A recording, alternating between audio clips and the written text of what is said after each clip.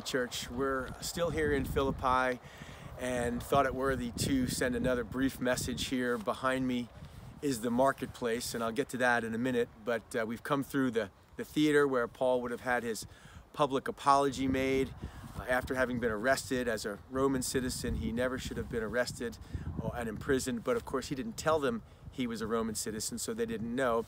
He's put in prison, and we saw the place where the archaeologists think that Paul and Silas were in prison, and they sang hymns to God from that spot, and the doors opened and the chains fell off, and the Philippian jailer and his family get saved. Well, why was Paul put in prison? Well, the reason happened right here behind me.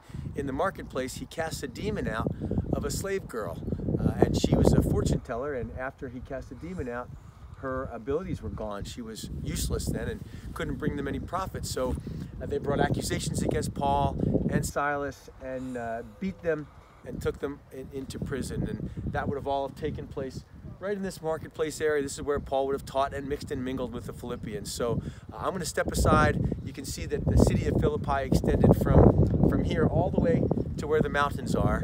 And this is where Paul would have introduced the gospel to Europe and the area where Lydia lived and where things began in Europe. So I'll step out of the way and we'll talk to you soon.